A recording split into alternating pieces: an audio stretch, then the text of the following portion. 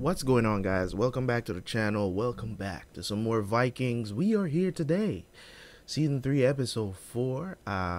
We might do 2 episodes today, but depending on how this episode goes, I'm not sure because I have a couple more reactions I need to do today before the day ends. Okay, so and this is it's pretty late right now.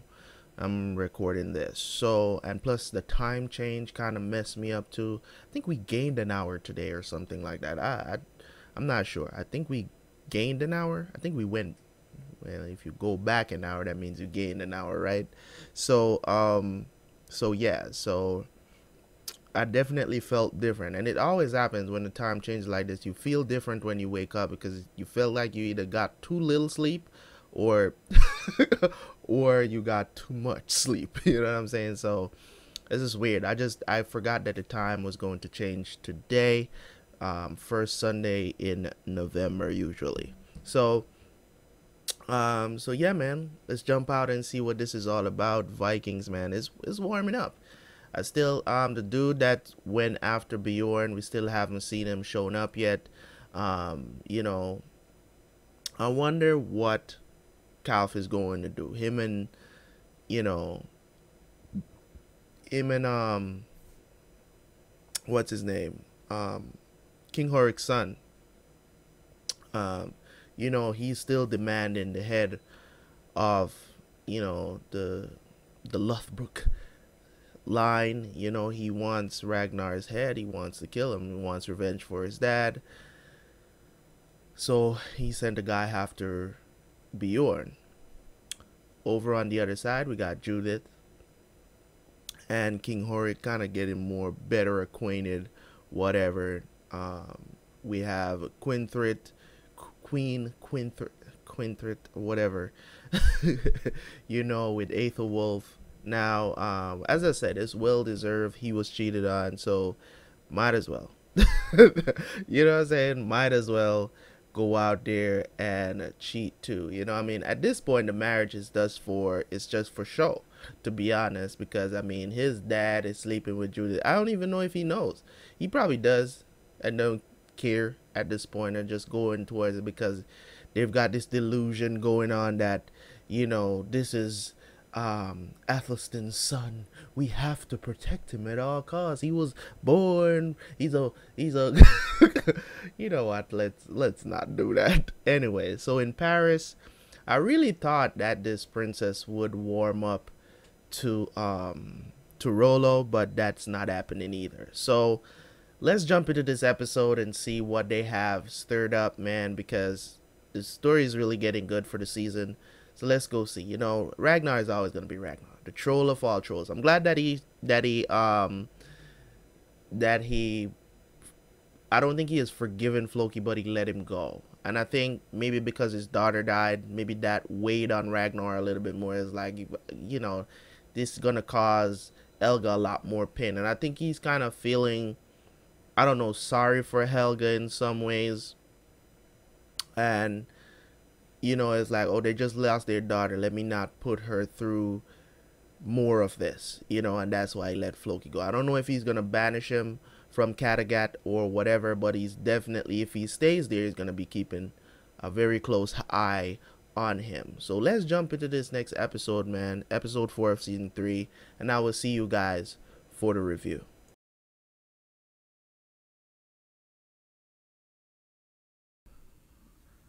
Okay, so this episode was, it was one of these 2 episodes I told you guys it's gonna go, I'm gonna start doing one, but if the episode is really good, have a really good cliffhanger, you know what I'm saying, like, I have to watch another episode. You know, I'll skip out on probably something I was going to react to after it, or if it's the last reaction of the day, whatever, um that I'm doing, and just keep going and watch another one, because Vikings will do that to you. You know what I'm saying? Because it's such a good show. So I definitely love these 2 episodes, man. Great. Finally got to see Bjorn versus the Berserker. He totally got him with the fit with, oh my god, that thing was nasty. Fish hooks, and then he gutted him, bro. He gutted him. Yeah, Bjorn is on some another level right now. I think, to me, right now I feel like he could take over from Ragnar and become, the new king and let Ragnar rest. Because he said in that episode when he was talking to girls, like, I don't feel the desire to fight anymore. There's no, he doesn't have that fire in him to conquer anymore. He just wants to rest because he's getting up there in age, which is totally understandable. So I think at this point he could relinquish his kingship and let Bjorn take over, because I think Bjorn is just on that level now. You know what I'm saying? Him leaving to go to the wilderness, killing a bear, all of that good stuff. So I definitely think that he's ready. Before I didn't think he was ready, but I think he's ready now. You know, and now that he's learned that Erlander is the one that tried to kill him, of course, Calf knew. I think Lagatha is a freaking Black Widow, man. She's just like, yo, I don't play those games. I told you guys that the only person that Lagatha ever loved, no matter whoever you see her sleeping with, like, I never thought she loved Calf. I think she was just doing it to gain, which turns out to be true. That's all she did it for. She just wanted to get him vulnerable enough to kill him. So that's exactly what happened. But I don't think she knows that they went after her son. So as soon as Bjorn goes over there and be like, listen, man, Erlander tried to kill me. I don't know if he was in league with Calf or whatever, but he tried to kill me. So I'm glad that what's her name?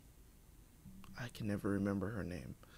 But you know who I'm talking about. The girl that he took.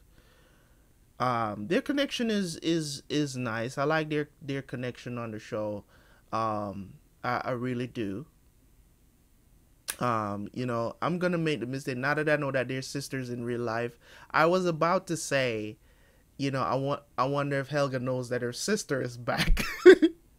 You know what I'm saying? But I caught myself real quick and and realized what I was saying. But the story continues to surprise me. Even the situation that's going on with Ragnar and this girl, the slave girl that turns out to be the freaking emperor of China's daughter. That's another thing too. Are they gonna go to China at some point? I don't think they could. Could they make it to China from where they were? Because they're in Europe. I mean, there is a possibility they could still go to China. I think I'm not sure, because they would have. I mean, they can sail there, of course.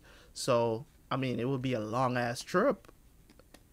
It would be a long trip, unless I'm wrong and I don't know my geography that well. But you guys will tell me in the comment section, of course.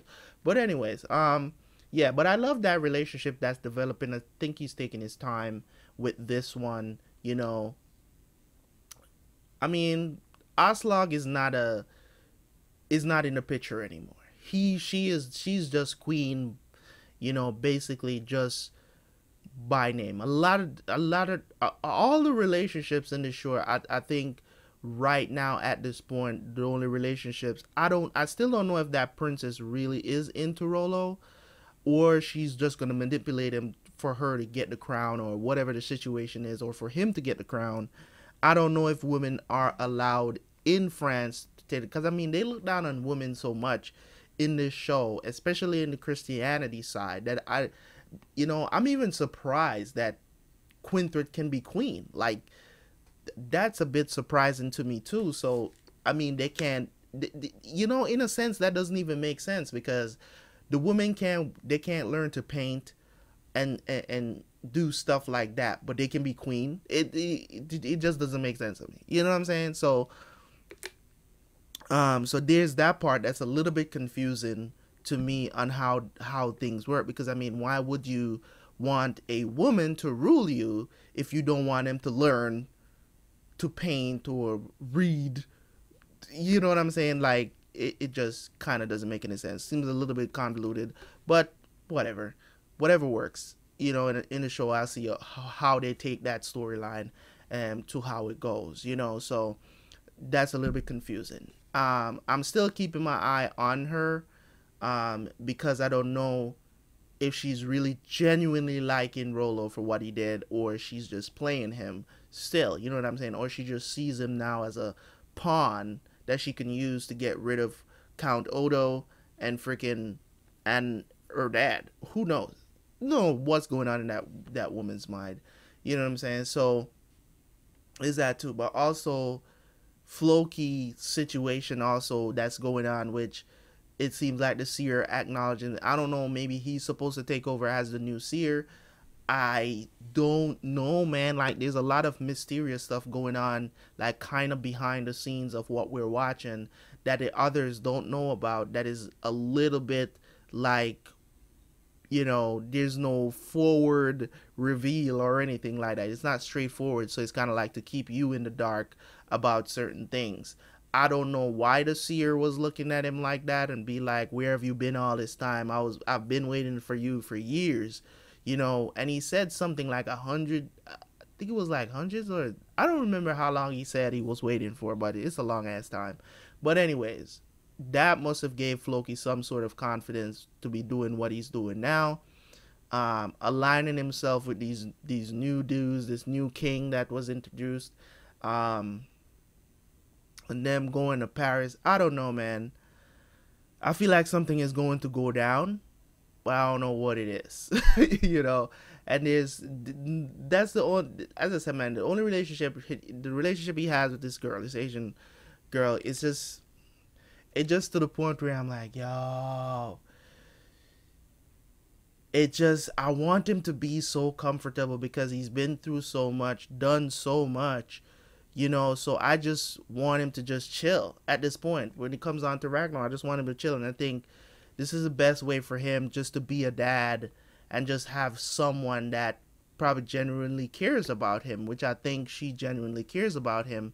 Other than the fact that she's giving him drugs, you know, I like her, you know, but anyways, thank you guys so much for tuning in and to keep watching this series, man. I know we're not getting a ton of views, but for all you guys out there that are, you know, staying loyal and watching my reactions, man, I do appreciate it. So don't think I don't. Okay, so thank you guys so much for tuning in, and I will talk to you guys next time. Remember to like, subscribe, and leave a comment in the comment section, and I will catch up with you guys later. Peace out, man. Terabyt Reacts out.